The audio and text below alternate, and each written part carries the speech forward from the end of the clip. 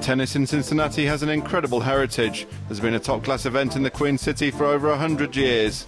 A pageant of greats, including the likes of Bill Tilden and Arthur Ashe, graced the years when the tournament was still played on clay.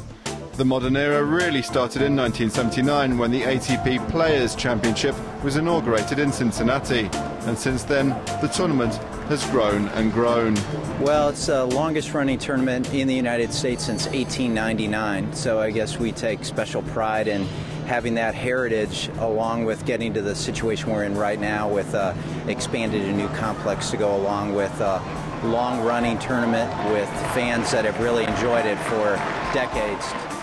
The site has grown steadily, increasing to 16 courts, a remodeled Court 3 and improved player facilities. It's a serious expansion with $20 million of investment. Cincinnati is in the second of a 3-year plan as it rebuilds the Lindner Family Tennis Center. The goal was to get to where we are right now with the combined tournament. So as we've built it up and expanded with the Paul Flory Player Center and this year's expansion with the new courts and the new entranceway, it was really to try to get to the biggest tournament that we could get and really give our fans the best opportunity to enjoy the best of the best on all levels. I think it's fantastic. I think the facility now is one of the best on the tour.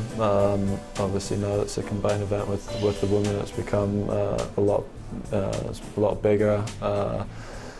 The gym is great for the players, the food's excellent, and they've made some huge improvements, so really a good place to come to.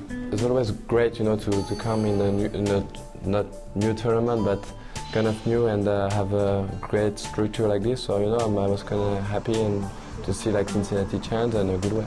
It's improved. I mean, from the players' perspective, it's very nice to see that the tournament is putting its best effort to make the players feel better.